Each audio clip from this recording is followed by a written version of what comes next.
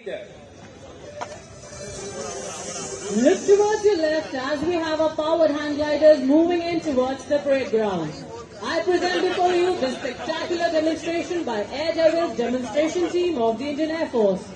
Yes, ladies and gentlemen, hold your hearts as you will witness breathtaking performances by the Air Devil team of powered hang gliders and paramotors, guaranteed to raise your adrenaline.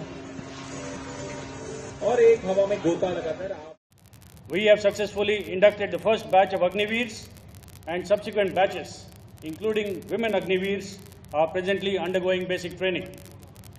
The rigor of training has been increased across the board for all training curriculums, with more emphasis on self-learning and self-education.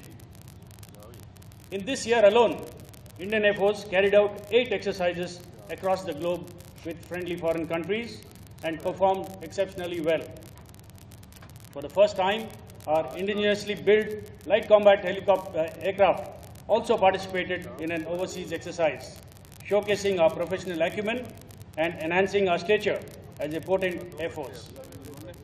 Indian Air Force carried out extensive HADR operations in Turkey, Sudan and Syria, airlifting critical supplies and rescuing stranded Indian nationals.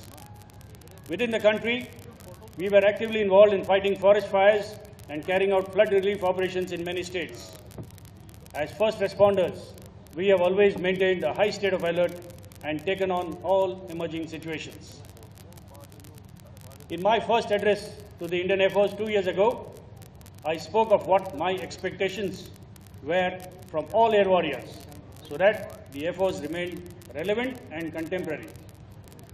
In my address to you last year, I spoke of the requirement for transformation and how hybrid warfare and multi-domain operations highlight the need to redefine, reimagine and recalibrate ourselves. This year, I would like to focus on my vision for the Indian Air Force, where we are, what we need to do to make that vision a reality. The theme for this year's Air Force Day is Indian Air Force, Air Power Beyond Boundaries. The theme aptly reflects the inherent global reach of air power and how air power will prove decisive in future conflicts.